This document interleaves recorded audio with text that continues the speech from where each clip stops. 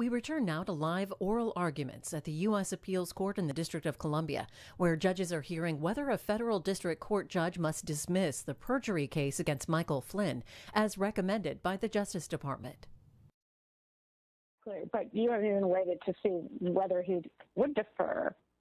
But anyway, that was helpful. So if there were no Rule 48, the government could just stop pursuing the case and send a letter to the court, and that would be done. In your view, that would be effective in ending, even though there was a plea that was accepted. I think so, because there'd no longer be any Article III controversy between the parties, and there wouldn't be any authority beyond Rule 48 for the district court to keep it alive. And that seems to me at least as important, maybe more important on the criminal side, where you're not just talking about an adversarial contest between private parties. You're talking about an adversarial contest between a private citizen and a branch of government. And what the district court has never explained is how it could keep alive a controversy, not over the executive's objection, which means that if the Rule 48 motion has to be granted at the end of the day, then the real question is, what is the purpose of allowing unnecessary proceedings to play themselves out? Well, and the only answer is the court thinks that there are no harms to the executive. Yes, and I think this has been clarifying here, because I think our court has seen there to be a role under Amadown, for example, on page 620, where we refer to Rule 28A's requirement of judicial leave, which gives the court a role in dismissals. And there it's just following indictment. In the exercise of its responsibility, the court will not be content with a mere conclusory statement by the prosecutor, require a statement of reasons, the role of guarding against abuse of prosecutorial discretion. So there's a discussion of the role of the court. And as I took Judge Tatel's questions of you to also focus on, it feels like the court's role is particularly robust where there is a plea that has been accepted, and Amadown specifically talks about the imposition of a sentence, which is a matter for discretion of the trial judge. And so to the extent that there is a balance between executive authority and judicial authority, the judicial authority becomes more prominent when there's a conviction of guilt, none of which is to speak ultimately to the merits of this 48A, but just to, as I said, to probe your position that there is no role on these facts. But even Amadown, at the court. Sorry. Go ahead. But even Amadown at 622 says, well, sure, the executive's got to supply a reason. But the Judge Leventhal says, but the court can't deny the Rule 48 motion because its conception of the public interest differs from that of the prosecutor. I don't know how to square that up with footnote 3 of the rehearing petition, which makes clear that the district court is going to conduct an independent inquiry into whether, in its view, we've satisfied the public interest.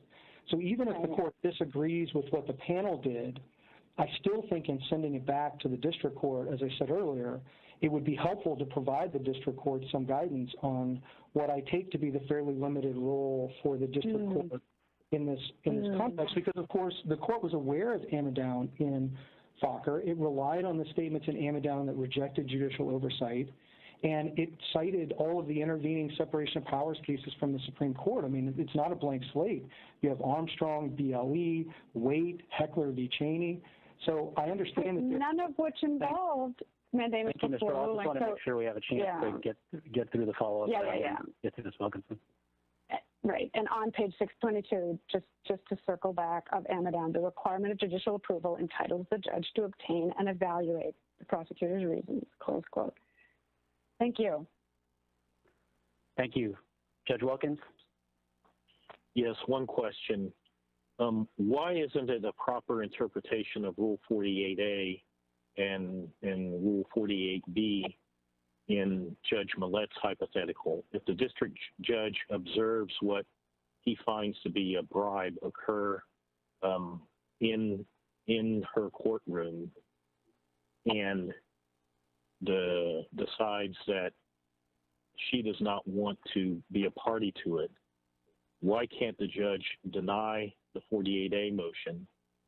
And yes, the judge can't force the government to continue with the prosecution, but then the defendant just moves to dismiss because of impermissible delay under 48B, and the judge grants that motion. Why isn't that an appropriate way for that to play out? So 3 quick points, Judge Wilkins. The first is that there's no mechanism in Rule 48, as your question recognizes, to force the executive to proceed, which I think is strong evidence that that's not the purpose of the rule. Second, there are other ways to expose and respond to the executive misconduct that you were talking about: legislative oversight, impeachment, elections, all the rest. And the third is, I just think you may disagree with me on this hypothetical. I think it goes to whether you have the considered position of the parties. But even if you think that it's not the sort of thing or it is the sort of thing that Rule 48 ought to cover, it does highlight, I think, how far we are from that in this case. Even if you thought that maybe a crime committed in front of the district court by the prosecutor would be the sort of thing that would allow the court to probe the government's motives, all that underscores is how far we are away from a case like that. There's no Armstrong allegation here of unconstitutionality. There's no allegation of unlawful conduct of the kind that you're talking about. There's a question about whether there's been improper political influence, as the court-appointed amicus has said. But that's not the sort of thing that the hypo gets at. That seems like clearly the sort of thing that should be taken care of through political channels.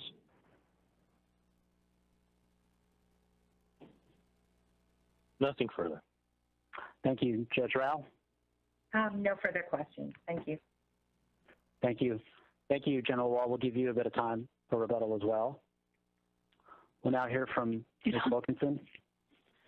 Thank you, Chief Judge Srinivasan, and may it please the court. The extraordinary remedy of mandamus is unwarranted when a district judge has yet to decide a pending motion. By appointing an amicus, scheduling a hearing, and receiving legal briefing from the parties, the district court is doing what district courts do, preparing to rule on a motion. The judge has not asked any questions of the government or anyone else. No fact-finding has been requested, and briefing by the parties is not finished.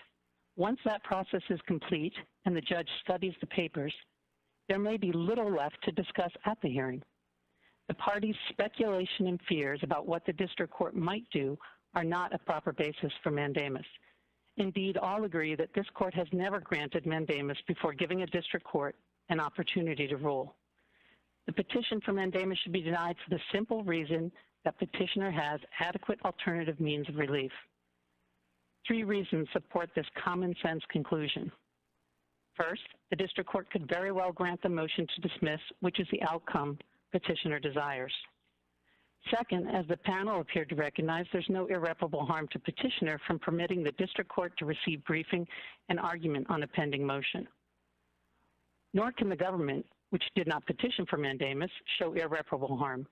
The government's entire argument comes down to speculation about what might happen, but speculation cannot be the rationale for such an intrusive mandate from a reviewing court. Finally, for purposes of recusal, Judge Sullivan is not a party. Deciding whether to hear a case en banc is solely within the power of this court. What we did as counsel was to suggest something this court can do on its own, and did.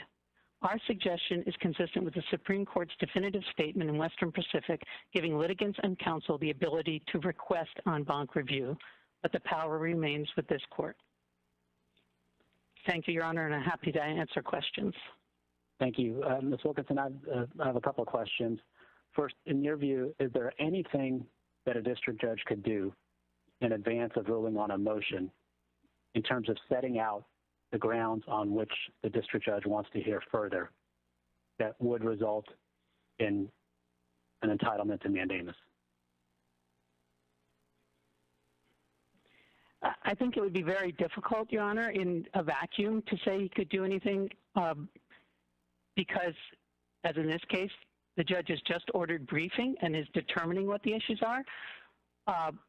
But I could see the government objecting, for example, and there's no reason to believe this would ever happen, but if you're asking me a hypothetical, for example, if the Attorney General was ordered to appear. I would think that would be something the government would object to, would move to quash, and the district court might easily say, you're right, I'm not going to do that. And that's the problem with all the arguments you've heard from the government. It's not only that they can say no when asked these questions that they fear are going to be asked, but the judge could accept their no, could accept their answer that this is privilege, this is part of the deliberative process, and move on. It's not clear that when they explain that, the court would continue. If we take out of play the harm that ensues from asking a particular official to appear, and we just stay within the kind of cases that involved the normal give and take between counsel for the government and the court, even in the scope of the hearing itself, you think there's nothing that the court could ask of counsel that would entitle the government to mandamus at that time. Your view is that even in the scope of the hearing itself, the government always has a remedy because it can decline to answer. And then if that occasions a ruling against the government, then that can be appealed? Yes. And then what do you do with the acting Solicitor General's explanation of Cheney, the proposition that, well, that was effectively what was at issue in Cheney, and the Supreme Court set down a different type of understanding in indicating that, no, it's not always enough that somebody can show up and decline to answer a particular question. Sometimes a mandamus is warranted, even to keep a district court from going down that road. Cheney was different for two reasons. One, there was an actual order from the court ordering broad discovery and ordering the government to turn over the documents, and there the government did assert executive privilege before the case and gave the district court judge the chance to reconsider his ruling. So none of that has happened here. If there's any questions that the government thinks are improper, but again, they can. Going on in Cheney, at least in some sense, was the regime that the Supreme Court was reviewing was one in which the ostensible fail-safe was that the government could show up and decline to answer specific questions. The reason that's not relevant here, Your Honor, is the government has answered many questions already. The government hasn't taken that clear, specific, and full assertion of executive privilege.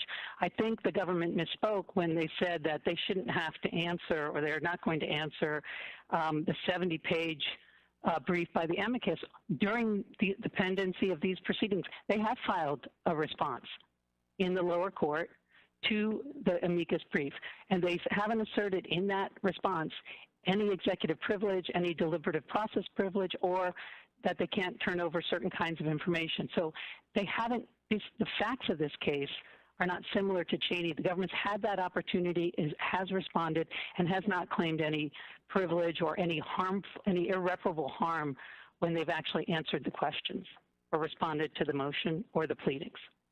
Okay, thank you, Ms. Wilkinson. Judge Henderson? No questions. Thank you. Judge Rogers? So your reading of Cheney is that absent the elements you just recited with the chief judge, that the court would not have, the Supreme Court would not have ruled that as it did. In other words, I thought some of the language in Cheney was very broad. I believe you're right, Judge Rogers, that the language was broad, but as it was applied, and it was because the government asserted the privilege generally, and the court said it should not have to go through each response or each discovery request and make those assertions, because that itself on the specifics would reveal some executive privilege, and they shouldn't have to do that. And that was a very different case than here, where the government has chosen to respond and started with a motion to dismiss that contained an application of an explanation of the facts and the law.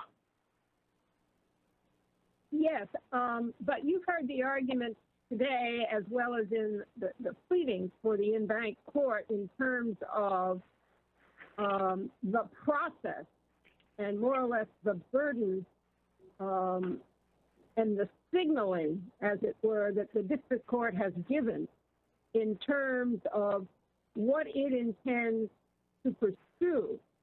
And it's not framed in terms of trying to understand the government's decision, although it could be framed that way if we apply the normal presumption that the district court will act in accordance with the law.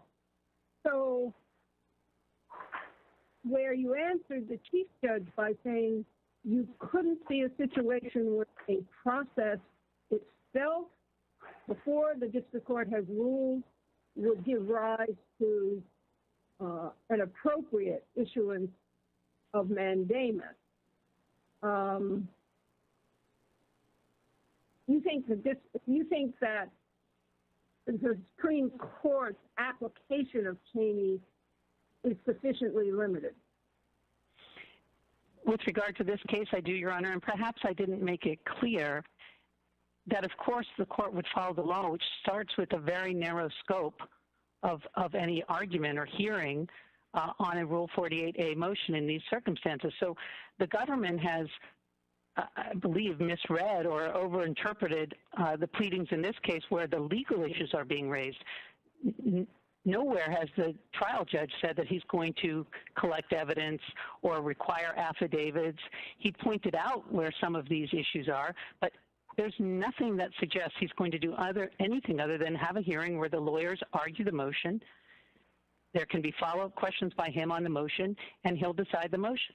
There's that process, which occurs all the time in a district court, would not invade the separation of powers, would not usurp the power of the executive branch, and there's no signaling to them that there are going to be these onerous or invasive questions. Thank you. Thank you, Judge Tatel.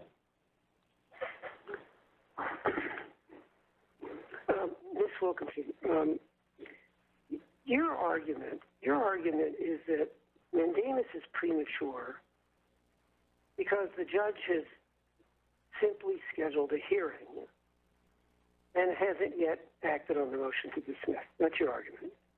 Yes, Your Honor. My question is this. Let's assume you're right, that under Rule 48A, there is some substantive role for the district court. Does the judge actually have discretion to deny a Rule 48A motion? Is that included in it? Can he deny it? In other words, even if he has a substantial role, does that role include the discretion to deny the Rule 48A motion? Because if it doesn't, then I don't understand what the purpose of the hearing is going to be. I think there's very limited discretion to turn or to deny that motion, but there is in the case law examples like the one, I believe, that I don't remember who first started it, but Judge Millett or Judge Pillard used about bribery of the prosecutor. And in Fokker itself, the court recognized there's a presumption of regularity, but that could be overcome, and that could be a basis to deny the motion. Well, play that out for me then. Let's assume you're right, that there is some discretion to deny the motion. Then what happens? In this case, it is different from when a prosecution is initiated. If it were denied, there's no role for the executive branch any further because sentencing isn't the only thing that's left. Now, the government and Mr. Flynn could take the position that they're going to mandamus after that. That's obviously what I believe they think would be their next step. But if that didn't happen, the defendant would go on to sentencing, and then there would be an appeal, I assume, by either one or both of the parties. And how would that appeal come out? What would be the result of that? Well, if I'm reading the tea leaves properly, Your Honor, depending on who the panel is, this court appears to, and the Fokker decision suggests that there's very limited discretion for a judge to turn down or deny that motion to dismiss, but there could be... I asked you a question that I did, which is, if in the end, either because the district court reads Rule 48 as giving him no discretion, or if because this court later views Rule 48 as leaving the district court no discretion, what's the purpose of going through all of this? Well, one, Your Honor. First of all, that doesn't mean it's clear and indisputable now, and that mandamus is appropriate now, because you're talking about what would this court do. But the process itself of the judge participating in with leave of court, which is receiving the briefing so he understands the scope of the government's motion and the law, and allowing lawyers to argue it and make a decision, is not, even if the answer is predictable, is not an error, and is certainly not the basis for a mandamus for this reviewing court to come in and direct him to what you're suggesting in the hypothetical is inevitable. Thank you. I have no further questions. Thank you. Judge Garland? Yes. So as I read what happened in the district court, all that the judge did was order responsive briefs and an oral argument to be held. But the panel decision focuses, your opposing counsel, focus on what was done in the briefs.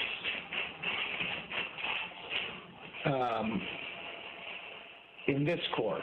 And the panel says, before this court, the district court explains that he plans to question the bona fides of the government's motion, inquire about the government's motions and representations, illuminate the full circumstances surrounding the proposed dismissal, and probe whether the presumption of regularity for prosecutorial decisions is overcome in the unusual facts of this case.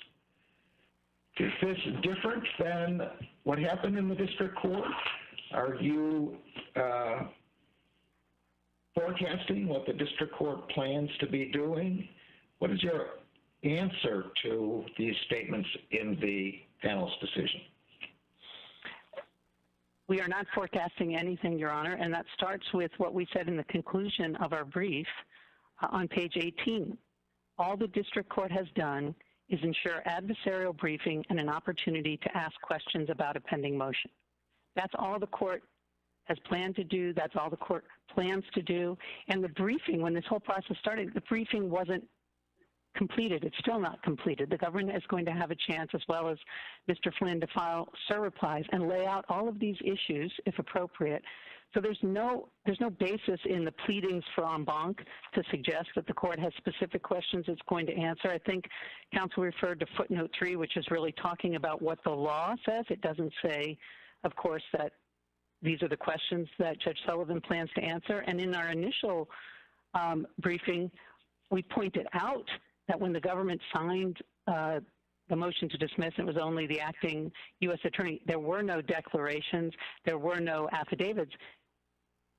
We did not say that, therefore, there needs to be some and there's going to be any requirement.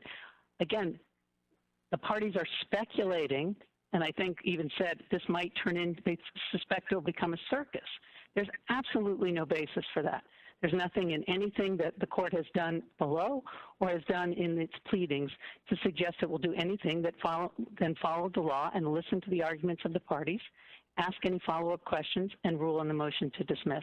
Is there, I mean, the opposing counsel suggests, both opposing counsels suggest there's a contemplation that you intend to get underlying documents about other charging decisions, why the government did or did not make other charging decisions. Maybe you'll call in the Attorney General and ask, what's the real reason that you did this? Are these things contemplated or not? They are not contemplated, Your Honor. I believe that the reason the parties are suggesting that is because Judge Gleason, Mr. Gleason, in his pleading suggested there might be a basis for that, but when he filed his pleading, he said he's not requesting any fact-finding. So Judge Sullivan surely has not entertained any of those issues, and even Mr. Gleason in his pleading has said that won't be required. So there's nowhere, again, anywhere in the record that suggests that that would be anything that Judge Sullivan intends to do at a hearing. Thank you. Thank you. Judge Griffith? Yes, thank you, Ms. Wilkinson. Are you then telling us that such questions won't be asked at the hearing? You said you don't want to forecast the hearing. Maybe you should forecast the hearing a little bit. and are you telling us that those lines of inquiry will not be pursued? Judge Griffith, I can't tell you exactly what won't be pursued, again, because the briefing is not completed and Judge Sullivan hasn't decided all of the questions he may or may not ask, and even during the oral argument, that could address a question that he has, and there may be no questions. I'll give you one example. When the issue was raised about the acting U.S. attorney signing the pleading by itself, the government answered in one of its pleadings saying, well, that was signed off by the entire Department of Justice. That answers that question. The court may disagree, other people may disagree, but there's no need to pursue that because the government's answered that explained that and answered that question. So I see no basis if all of these pleadings are available to the court, the other filings are made. There's no reason to believe the court won't ask anything but what's narrowly prescribed in this hearing, which is listening to the arguments and asking any follow-up questions to those arguments.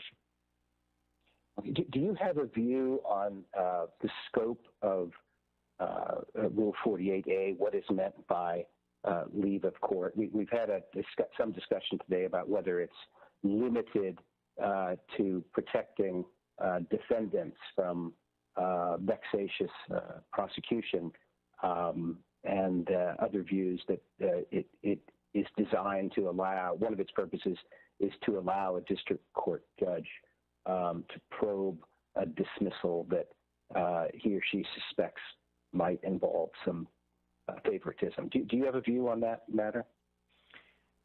Well, I start like you did with the history of the rule, which is quite clear. There was much debate about this, and most of it was focused not on protecting the defendant from harassment. I think that was already accepted, but it was on protecting the public interest when there might be favoritism, rewarding or dismissing a prosecution. And as the courts have gone along and developed a law here, there's been very little, but where they have, everyone has said the primary reason or the substantial major reason for the rule is because of protecting the defendant. But no one has said, what I think we heard today, that that's the only purpose of a Rule 48A motion when the two parties agree.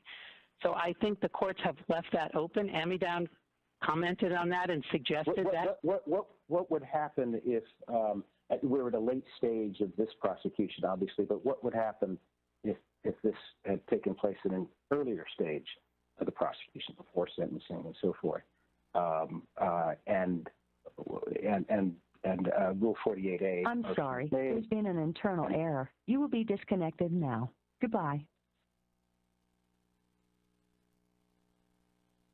Hello? Hello? Hello? Hello? Hello? Hey, what's up? I think I've been cut off. I think I was too. Yeah. Judges, the conference seems to be up and running. Okay. Let me get back in. Hello?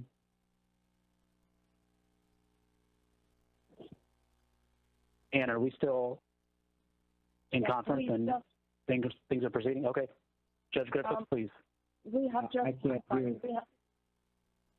just lost Ms. Wilkinson. She just dropped. We're going to try to reconnect right now. Okay. Thank you, Ann. Oh.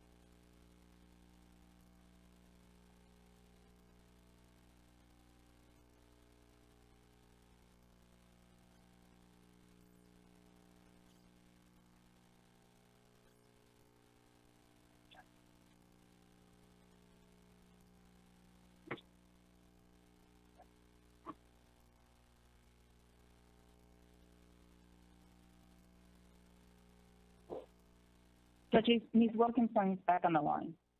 Okay. Judge Griffith, I'm so sorry. I don't know how I got disconnected. I apologize. No, I'm not certain it's your fault at all. My question was, if we were earlier in a proceeding and a judge denied a motion to dismiss, what would happen then?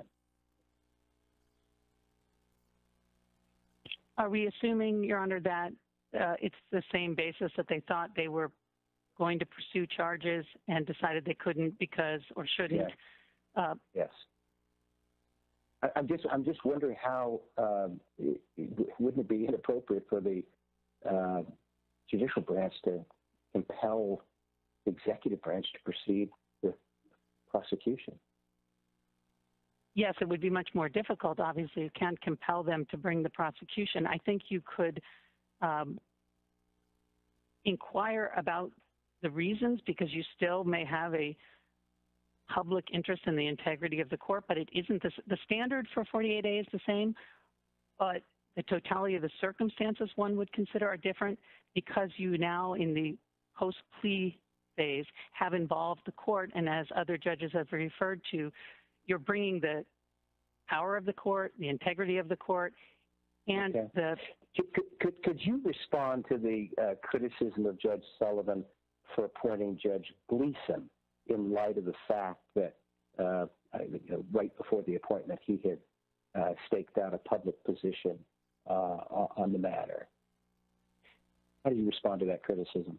In appointing any amicus, the court is looking for the opposite viewpoint from what the two parties agree on and looking for full adversarial briefing. So the fact that Mr. Gleeson announced that he had a position that was adverse to the government and to the defendant makes sense that he would be one of the candidates because he is being appointed not to be neutral, but to flesh out those legal arguments on the other side of the case. So one wouldn't, the best analogy I know is Professor Paul Cassell, who's quite famous and has, pursued Miranda issues for almost his entire career, asked the Supreme Court to be the amicus and argued against the government, and the court listened and ruled against Mr. Cassell's position, and no one thought it was inappropriate for him, even though it was publicly known that his positions were adverse to the government. Okay, thank you. Thank you. It appears we may have lost Judge Millett momentarily. Judge Pillard?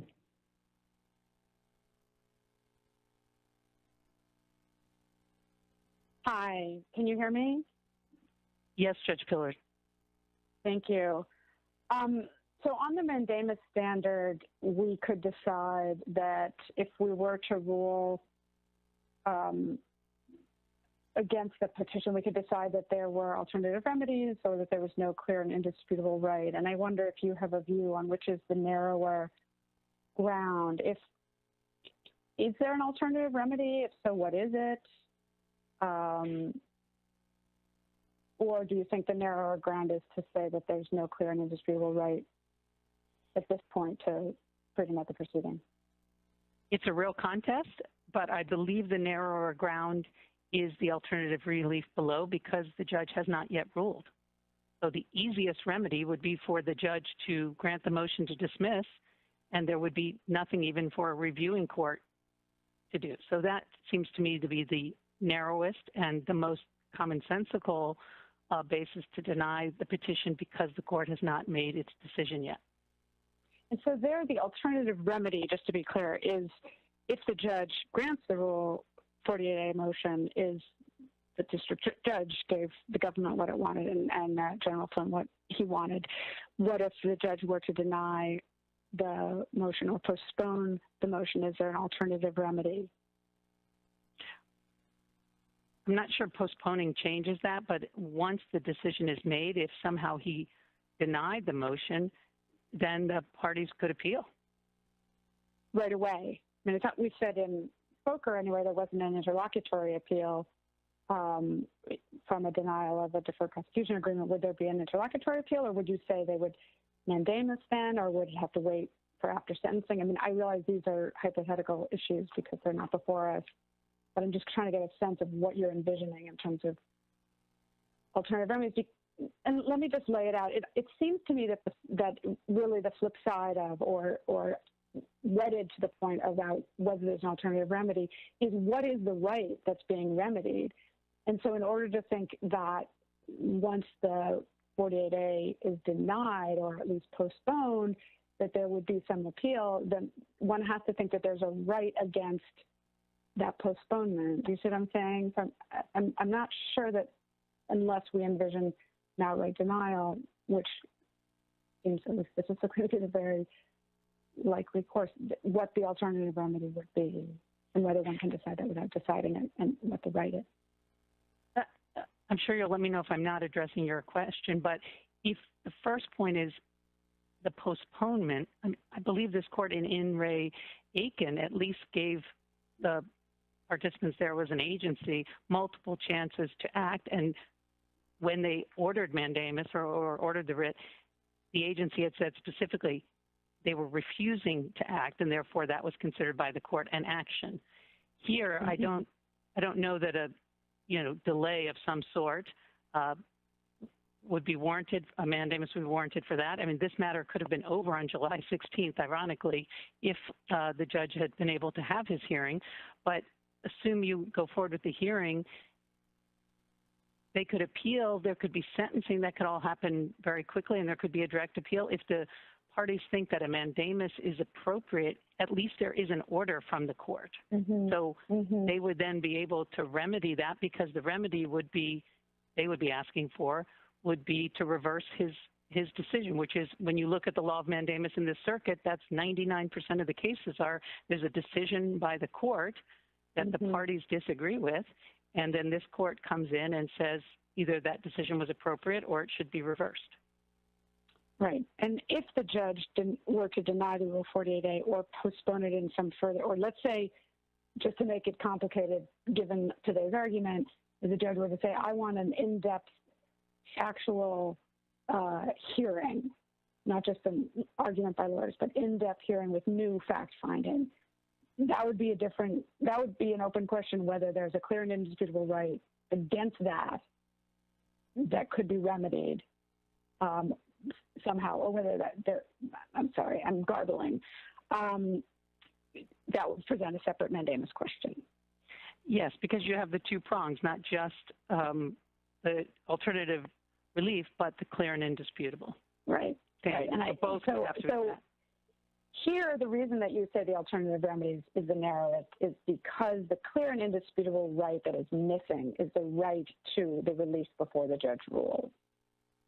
Yes. And you just don't have to go further than that. You don't have to inquire whether there's fact-finding, how broad the judge's authority is to deny a Rule 48A motion or anything else. You just have to say that the judge gets to rule, and as long as it's a simple argument. And yes, premised upon the understanding the judge will follow the law. And there's no reason to believe that this judge, who has over 25 years of experience on the district court, would do anything but follow the law. Right. Thank you. It's helpful. Thank you. Thank you. Go back to Judge I'm sorry. We'll go back to Judge Millett. Yes, sorry. Good afternoon. I apologize. I've been off for about 5 minutes. So if I ask you something that someone else has already asked, you have full liberty just to say, we already discussed that, and I will read the transcript. So I think Judge Pillard was talking about this, but again, I missed the beginning. If this district order had said, if the district court's order said, and on July 16th, there will be an evidentiary hearing to address the grounds for the government's position, or the government's filing, is your position that that could not be mandamus? I don't think it would be mandamus because I don't think it's clear and indisputable that that's inappropriate, and that's forbidden by the law. If you look at Fokker or you look at Sena, which is Judge Sullivan's own case where, I'm sorry. No, go ahead. Where looking at and asking questions of the government was never held by the court to be inappropriate. It was the actual decision. Asking questions of the government. This will be an evidentiary hearing to examine the real grounds for the government's decision. I think a fair inference from that is that somebody from the government is going to be having to put in evidence on the basis for their decision making. Do you think a district court can do that?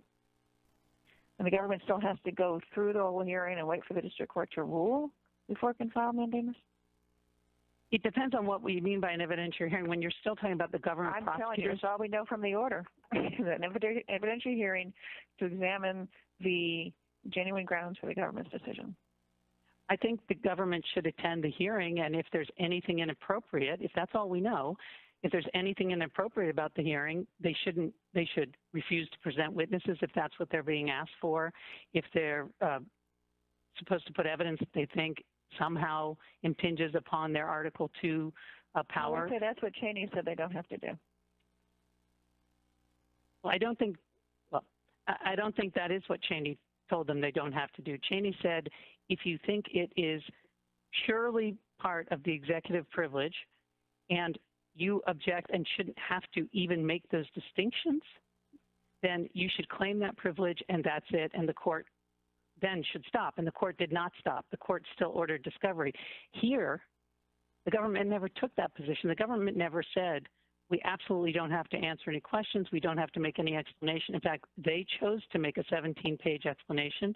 They chose to respond to the amicus brief, and they haven't made any of those arguments below. That's why, technically, I'm not sure I understand why it may not matter to some people technically that they didn't file a petition for mandamus, but it is indicative of what their position was at the time, whether this was such protected Article 2 power that was being usurped by the court. They didn't say that to the court at the time.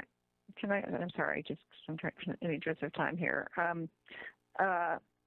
In this case, all that's going to be held, all that we know from on July 16 is a hearing.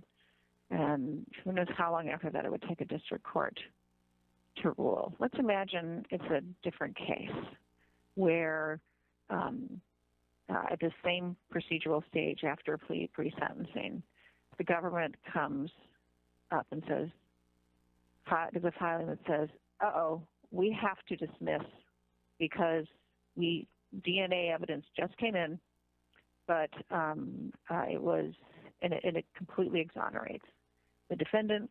This needs to be dismissed. And this defendant is incarcerated at the time, pre-trial, or I'm sorry, pending sentencing, post-plea pending sentencing. Defendant's incarcerated, DNA, complete exoneration according to the government. Can the district court take 6-7 weeks to have a hearing and then a month to issue a decision, keeping a defendant under the custody of the United States when the United States says, we're done, we don't want to have this person in custody, we don't want to prosecute them? Yes, Your Honor, that happens all the time at the district court. I mean, that happens when the government comes in. We don't want to prosecute them, we'll let them go. We're done. We're not prosecuting. And the government has said, in my hypothetical, the person's innocent. Your Honor, with DNA evidence like that, there are examples where the district court has a hearing. Now, the exact weeks, obviously most courts would like to schedule that as soon as possible. They may ask for briefings, yes, but the court doesn't release the... But doesn't it seem like if you have someone, I understand that Mr. Flynn is not incarcerated, but he's still under custodial restrictions. And if someone, the government says someone should be at liberty, we should not be prosecuting them, don't you think the district court should go as fast as possible if it's going to have even just briefing and an argument in this circumstance? It's a matter of the liberty interest of defendants. I can't imagine keeping someone incarcerated for a few more months when the government says they're totally exonerated. We don't want to prosecute them. Well, of course, everyone... Shouldn't they?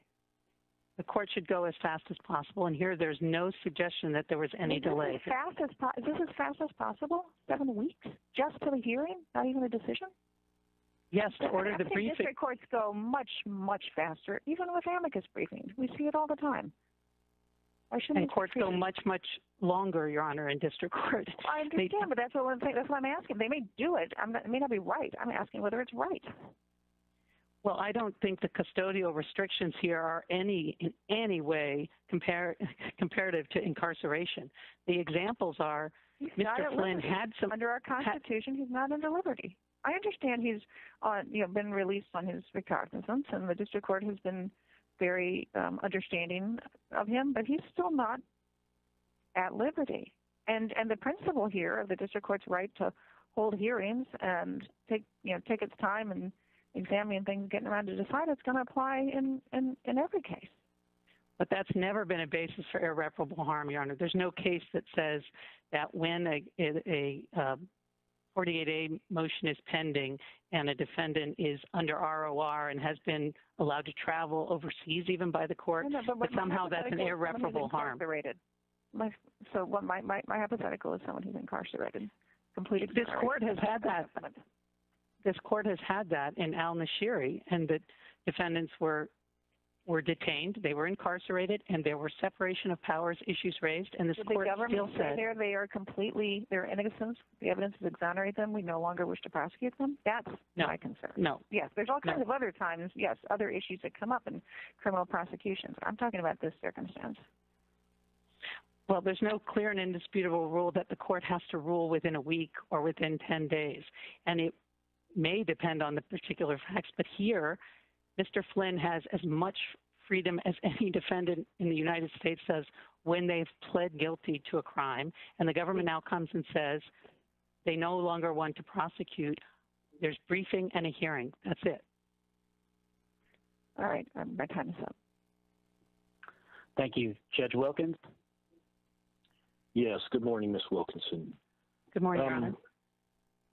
What is your position as to the range of public interest factors that a district judge can properly consider in whether to grant or deny a motion under Rule 48A? I'll answer your question, Your Honor, but it's easier to say what they're not. Of course, the court cannot second-guess the prosecutorial decision made by the government. So the public interest factors have not been fully explored by courts, but they have given examples of misconduct by the prosecutor, like bribery or even failure to appear at the hearing.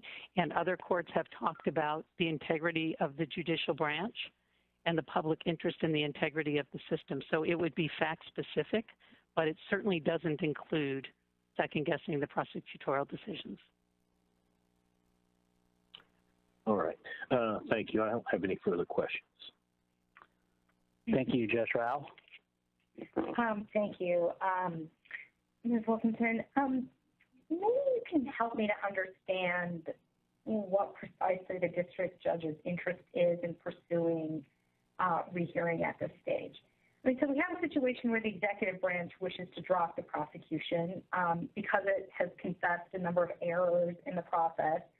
And so we have the interest of the executive branch in controlling prosecutions, which I think you admit is a well-established part of the Article 2 power.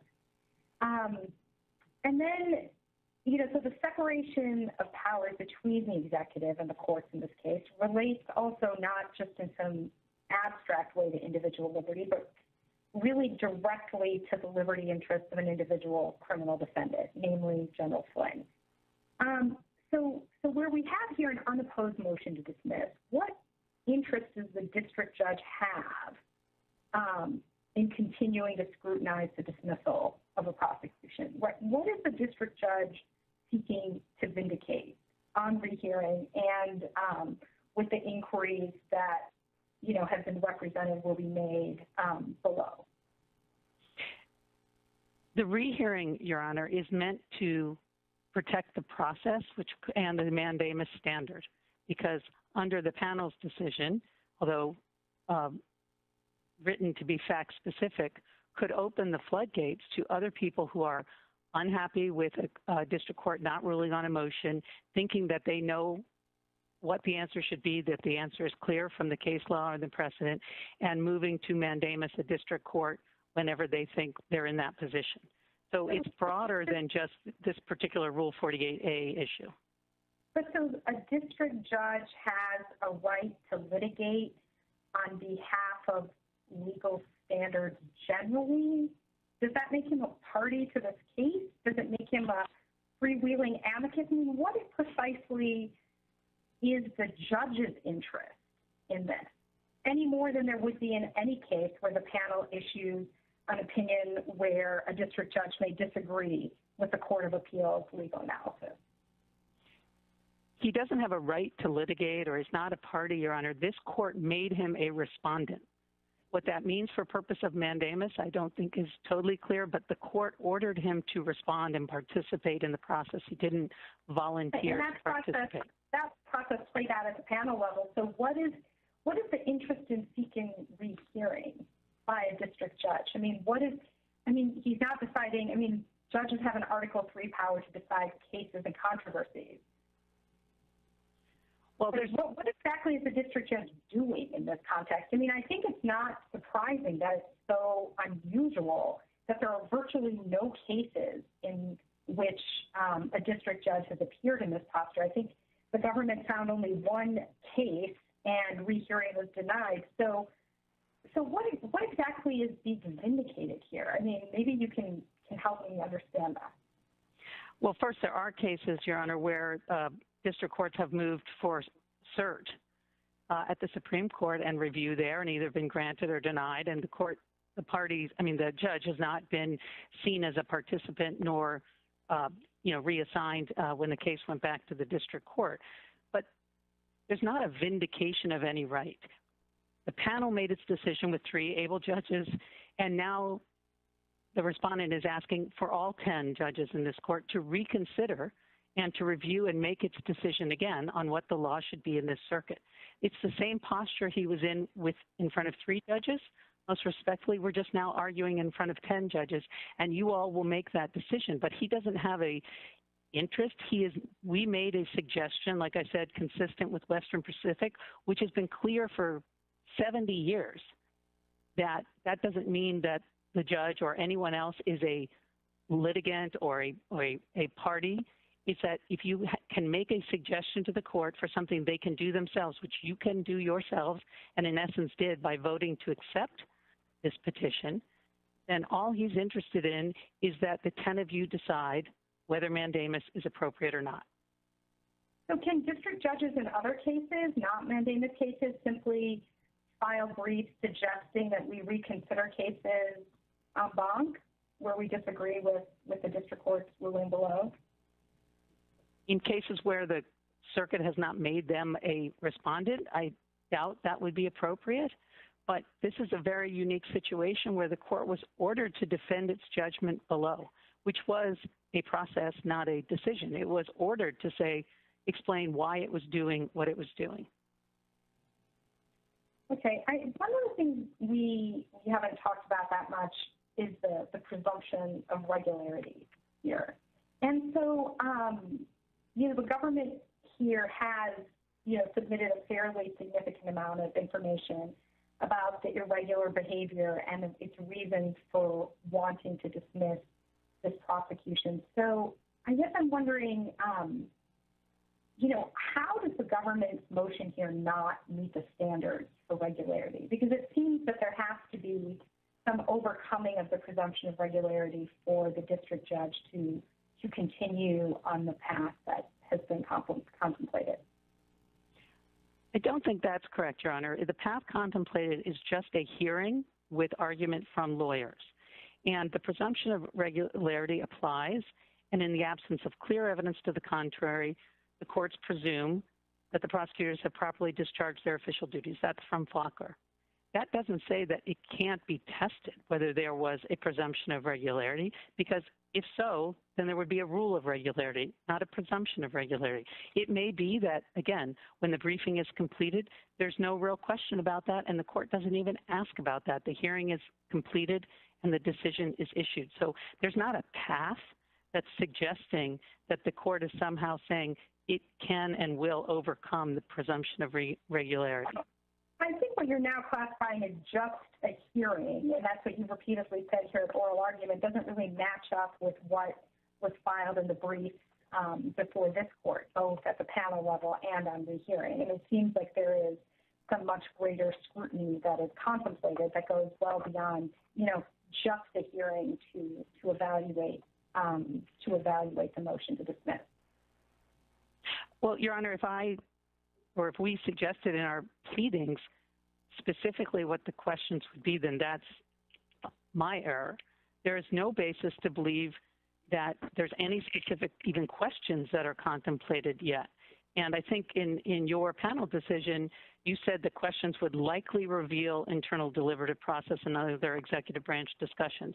It's not clear that that's true, but again, if that happens, or if it had happened based on the briefing, the government can make that point to the court, and the court could say, okay, I'm not going to pursue those questions any further.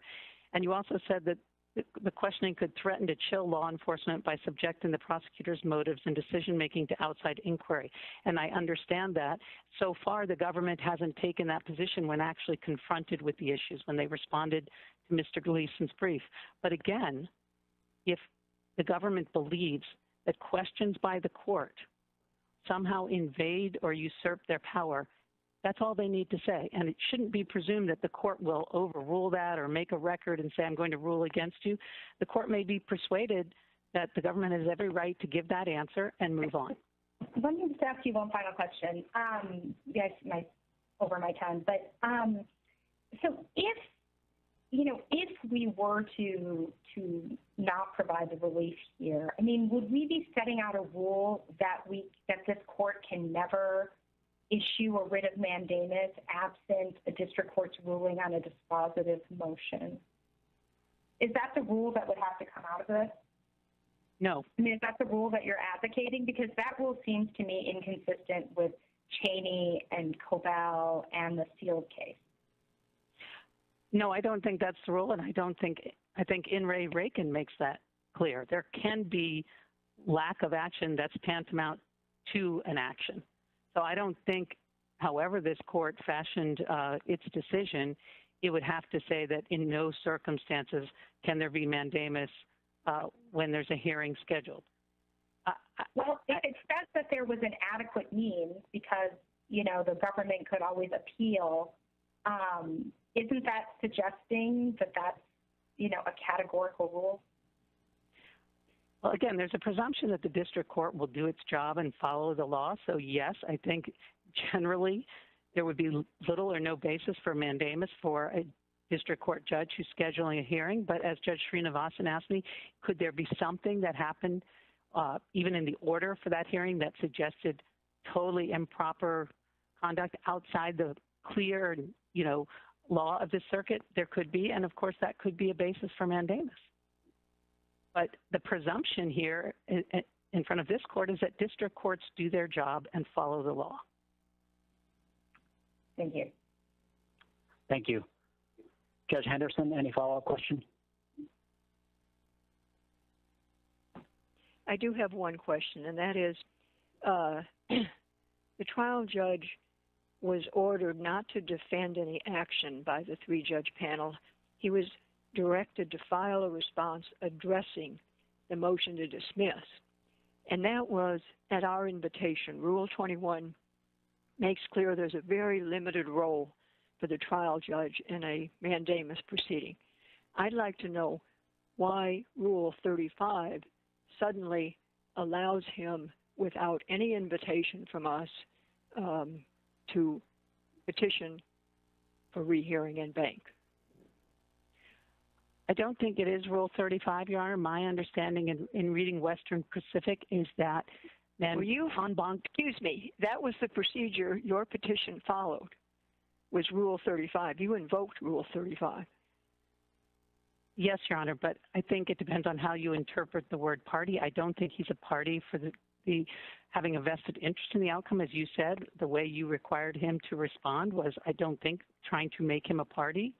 But in terms of interpreting that term and that process in light of Western Pacific, the whole purpose of the rule was to allow anyone who's involved to make that request. It's this court's decision, and you have your own authority to do so. It's a power of the court. It's not a power of the litigant or the participant.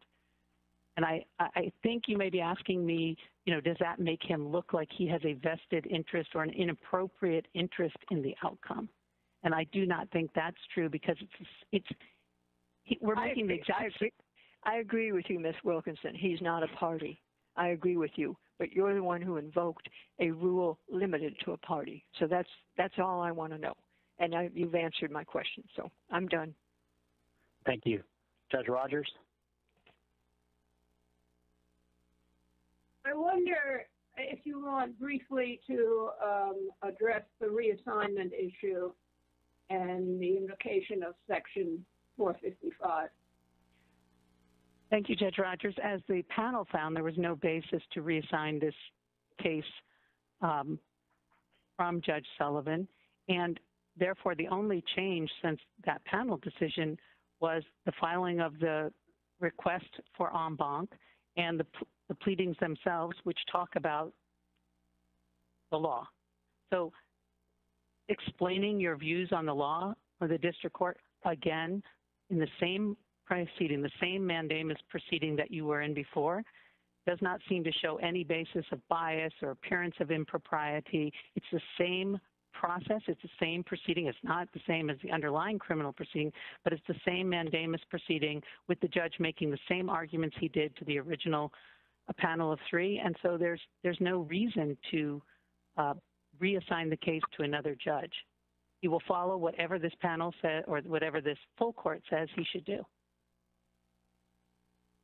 Well, you heard the acting solicitor general argue that even were the in-bank court to deny the petition, it should include in its opinions instructions to the district court. I gather from your argument that you take it that, A, some aspects of the record have not been fully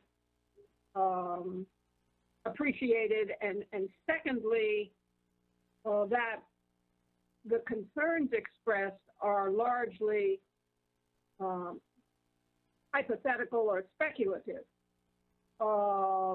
Other than the delay that's involved as a result of the seeking of mandamus, the process was proceeding, whether as fast as possible, I'm not going to get into, but I'm trying to understand the acting solicitor general's position is very strong in terms of his emphasis on not only the Cheney concern, but on the process contemplated by the district court. If you care to respond to that, some of it in your earlier answers I realize have said that there appears to be some overreading of what's contemplated were this to go forward before the district court. Is it your view then that even if the court does not need to instruct the district court to follow the law as we see it, that no further instruction is required?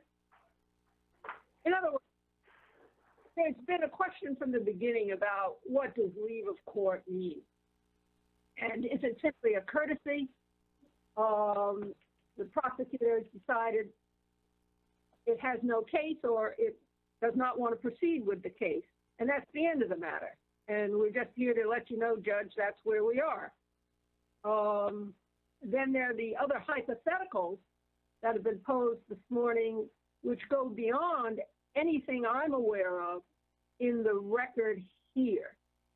So that's a lot of issues in one statement, but I'm just curious about what instructions you think would be appropriate, if any, and why the concerns expressed by the acting solicitor general and General Flynn's attorney should not be of concern to the court, or that the court need not address them were it to deny the petition for mandamus. Judge Rogers, I'll answer. I think those are two questions, and I'll start with the first one of whether any instructions are necessary for the district court. They are not, but I think in part that's because there's been expansive briefing in this case, underlying, which has not finished, as you point out, in the district court, but quite a bit here that has been instructive about the scope of Rule 48A and leave of court. So I don't see any need for instructions from this court on what that means, and I certainly don't see any reason to think that there's going to be this invasive questioning. There is nothing in the record, as I stated earlier, to suggest any question that Judge Sullivan intends to ask, but certainly there's been no request for evidence. There's been no request for declarations or affidavits or witnesses or any of the things that were kind of weaved into some of the parties' pleadings to suggest that the judge was somehow going to go beyond a narrow scope of a legal hearing on a motion to dismiss. So speculating about hypothetical questions that could be asked certainly isn't a basis for mandamus, but there's also a cure below if for some reason that occurred where the government doesn't have to answer those questions and can explain to the court why it's inappropriate. So for all those reasons, I don't think any instructions are necessary. Thank you. Thank you. Judge Tatel? I have no questions. Thank you. Judge Garland? No further questions. Thank you. Thank you. Judge Griffith? Yeah, just to follow up on that, Ms. Wilkinson, what would be permissible questioning under Rule 48A and Article 2?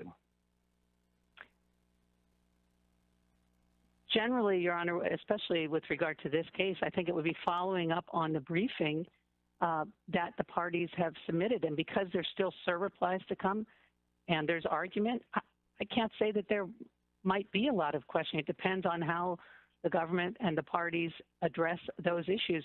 If you just start with where we were a couple weeks ago before Mr. Gleason filed his brief, there was speculation, oh, there's going to be a request for evidence and fact-finding. And then when we waited, we came to the point where Mr. Gleason filed his brief, he said he's not requesting any fact-finding. So I think I think the general scope would be narrow, but it may be even an even thinner read or a smaller list of questions when all of the briefing is finished. And that's just hard to predict. But you agree, are you saying fact-finding would be categorically inappropriate? No, but I don't, without some basis for it, yes, I can't predict that there won't be any basis. It's certainly, we haven't seen that thus far, but again, I can't tell you what's going to happen, what the government is going to say or Mr. Flynn's going to say in his SIR reply, but it doesn't seem like there's any basis for that right now. Yeah, thank you very much. Thank you. Judge Millett? Yes, thank you. Two questions. I think you said in your brief that these separation of powers concerns on behalf of the government shouldn't be considered because they didn't file a mandamus petition, but I don't understand why they can't be raised by a criminal defendant in a case, because to the extent, a district court is charged with, or the concern is that the district court is violating the separation of powers by intruding on the prosecutorial judgments, it's the criminal defendant's ox that's being gored. My hypothetical, it would be the guy who's been exonerated by DNA continuing to sit in a prison cell for weeks, if not months. And separation of powers protects the liberty of individuals. I don't understand why it matters whether the government did or did not file a mandamus petition in this case for purposes of these separation of powers arguments. I think that raises 2 points, Your Honor. First, the incarcerated defendant in your hypothetical could claim he's suffering irreparable harm himself and not have to rely on the government's irreparable harm or basis for irreparable harm. But I think Bond does give an argument to say that another party can raise the government's, irreparable harms. The difference here is whether that's true or not. They're not raising the government's. Right? They're saying, look, the Constitution divides power to protect individual liberty, including mine. And if the district court is, in a hypothetical case, blowing past those lines, and it has consequences on that defendant in that case, then the defendant gets to argue about it. It's not that they're making the government's argument, it's that they're making a liberty argument about separation of powers. I didn't understand, and maybe I'm incorrect, that was Mr. Flynn's position, that his liberty was a separation of powers or constitutional argument. He was saying it was irreparable harm under Rule 48A and under mandamus. but I didn't understand that. Well, his custody, his status as a criminal defendant has been prolonged. He's not as free as you and I are to come and go. Well, he's pretty darn close. He's been able to do everything he wants to do We can with all permission say that. of his. You know what? If I have governmental constraints on my liberty for one day, that makes me different. That's true. And in terms of the length of this process, Mr. Flynn could have gone down and asked for reconsideration, could have asked for expediting the briefing, expediting the hearing. Parties do that all the time at the district court. No one did that here. No one made the argument you're making that this is not happening quickly enough and I would like the process to go more quickly. Mr. Flynn now says through counsel that it's been dragging on forever, but he had a basis to go back to the court and say, I want this decided more quickly.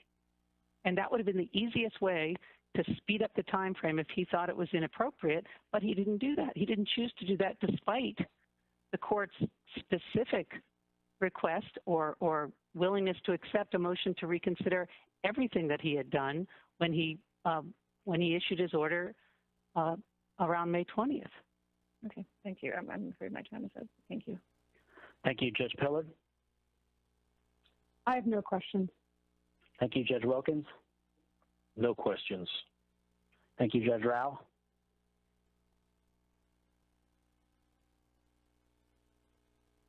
No further questions. Thank you. Thank you, Ms. Wilkinson. We'll now hear rebuttal from Ms. Powell and General Wall. In light of the lateness of the hour, let's hear 2 minutes of rebuttal, but that time will be uninterrupted. Ms. Powell? Thank you, Your Honor. Welcome back. Thank you. This is a criminal case in which a man's liberty and entire life has been consumed by 4 years of litigation that the executive has now determined within its sole discretion should never have been brought against him. He has been under the scourge of this criminal process now for almost 4 years. Mr. Gleason has no valid role here whatsoever. It's the process itself since May 7th that has been part of the abuse that General Flynn has suffered. These are completely unprecedented proceedings, and the reason they are is because they should never have happened. Mandamus doesn't need to have an order to seek review of it. Its very purpose in existence is to correct a usurpation of power or the district judge exceeding his authority, which he did the very minute he appointed Mr. Gleason to step into this case in the role of a prosecutor, essentially, when the executive branch, in its sole discretion, decided this case should never have been brought to begin with.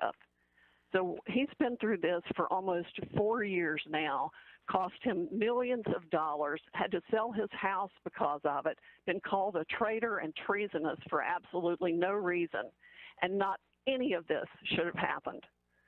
So it is imperative that this court restore the rule of law and issue the writ of mandamus to compel the judge to grant the motion to dismiss and to disqualify Judge Sullivan, because the very fact that he thinks he has an interest that he can petition for rehearing to this court on is sufficient evidence of appearance of bias that mandates his disqualification under this court's decision in al-Nashiri. The appointment of the amicus has to be vacated, and the order must be dismissed immediately as a matter of law on the face of the motion itself. To borrow from the Second Circuit decision in HSBC, put simply, the court's role is not as a super prosecutor to second-guess a core function of the executive branch, but as a neutral arbiter of law. He's lost that neutrality, if not sooner, then at least by the time he filed a petition for rehearing in which he has no standing and which has required additional 1,000 hours of defense work to deal with. Thank you, Ms. Powell. Please finish. I was just going to say we ask that the petition for rehearing be flatly denied with clear Ligon-like language and the order of dismissal entered in stanter or by this court itself as it has the authority to do. Thank you, Ms. Powell. General Wall.